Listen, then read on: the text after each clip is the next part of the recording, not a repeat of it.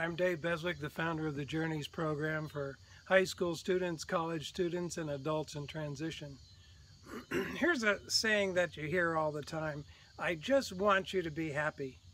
These words are echoed around the world by well-meaning and well-wishing moms and dads to their college-bound and college students. Yeah, I don't care what you do. I just want you to be happy. This is repeated time and time again, but how often do parents and young adults actually sit down and discuss in detail and in earnest, what does it mean to be genuinely happy? What are you doing when you are most genuinely happy? Wouldn't this be a real important question to consider before choosing a career direction, a major, a college or career school, or a line of work? That's what I want to talk about with you today, and hopefully to encourage you to really consider this topic with your high school or college-bound student before they choose a career path, major in college or career school. Society and advertisers and New Thought teachers, motivational speakers tell us loud and clear, you can be, do, and have it all. This is their promise. All you have to do is follow our method and what you want is yours. It's an alluring request. It's an alluring topic. You can be, do, and have it all. God is an abundant God, they proclaim, and wants us to live an abundant life as well. Politicians even chime in the conversation, promising to, if you elect me, it'll make it possible to live the American dream once again. Elect me, you'll once again have the opportunity to own your own home, have those 2 kids, have the picket fence, have the barbecue on the porch, and take a vacation and save for a retirement. When going through the Journeys program, students and adults are asked seriously to ponder this question: what is it that brings us genuine happiness? So I ask you, what is it that makes you genuinely happy?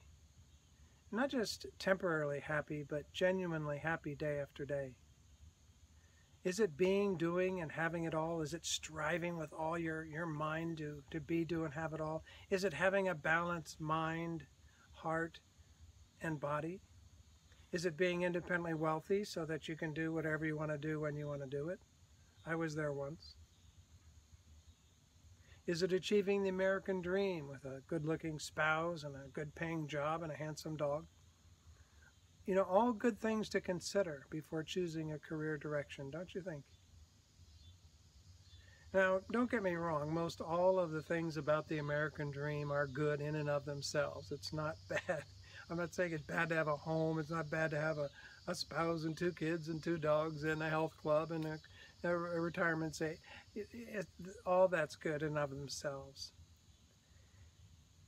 But we need to ask our college-bound students and our college students, does committing our life energy to achieving what we want to be, do, and have hold the key, at least partially, to what it means to live a genuinely happy life? When considering together or not whether or not the American dream is really worth a life of earnest dedication. So this is something that we really should look at. Is it worth it to make the American dream a focal point of our purpose for why we do things, why we study, why we go to school? I'd like you to consider this: all that comes into form gradually changes and eventually passes away. Everything and everyone that we can see, touch, taste, smell, hear is temporary. Even the sun has a limited lifespan. The largest boulder in the world will eventually turn to dust. No thing, person, state of mind, or body of emotion is permanent. All that we have accumulated in terms of possessions, money, knowledge, identities, friends, pleasurable experiences will be left at death's door. You cannot take it with you is simply the truth. Makes a life dedicated to acquiring look kind of silly, don't you think? These are things we need to talk about with our students. To take the conversation further with your students about what makes us genuinely happy, try these 2 questions on for size. Do you find that you are basically happier when you listen to and follow your conscience? In other words, do your relationships in life in general go better when you consistently do your best to listen to what is right, true, and good, and then act on what you hear? Ask them to share examples. And number 2, ask them, are you happier when you pay attention to others' needs and wants and then do your best to serve those needs and wants in a disposition of loving service? So if you're a parent or grandparent or guidance counselor, ask your students to once again share examples from their own life when they helped others. Did that make them happy? You might then share the truth that one of the key ways that God speaks to us is through our conscience. You know the thing about God on the right shoulder and the devil on the left shoulder, speaking in this ear and then speaking in this ear. We see that all the time. We are constantly, in our society, you can see it in the news and all over the world, that the choices are being made every day to go for good or evil. So it's one of the main ways you could share with your students. It's one of the main ways that God speaks to us is through our conscience. We have a personal relationship with God through our conscience. So if you want to take it a step further, consider that Jesus' own purpose in life was to do the will of his Father. And what's the main thing he did in doing the will of his Father? He listened. Whether going to the mountain before he chose his disciples, his apostles, or in the garden before he went to his death, he asked, he listened, and then responded in a disposition of loving service. His Father did not take the cup away from him in the garden, as you know. Jesus listened and went through horrible suffering and death for the love of humankind. He was obedient unto death. And by listening to his Father and then acting on what he heard, he showed us what it means to love God with all your heart, all your mind, and all your soul.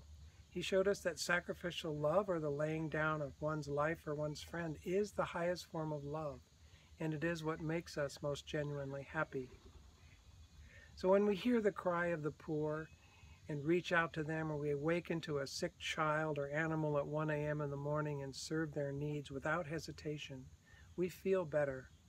It is what makes us genuinely happy. We catch a glimpse of the joy that this type of sacrificial love really brings. So likewise, when we do our best to listen to the wants and needs of others and then act on what we hear in a disposition of loving service, we too are loving God and our neighbor like Jesus did. So in closing, I urge you to talk with your students about what it is that makes them genuinely happy prior to deciding on a career direction, a major, college, or career school. Consider together if the path of love that Jesus laid out, of listening and responding in a disposition of loving service, is what makes us truly happy. So after considering these things with your student, the next time you say, I just want you to be happy, just might take on whole new meaning. So before you go, in the comment section below, I'd really like to hear what it is that you think makes us genuinely happy. So if the content here has been helpful, please leave a like and subscribe to support this channel and spreading the Journeys program to as many Christian schools and churches as possible. Please go to the Patreon link below and tell others about the Journeys program. Thank you very much, and as always, thank you for watching my videos, and we'll see you in the next one.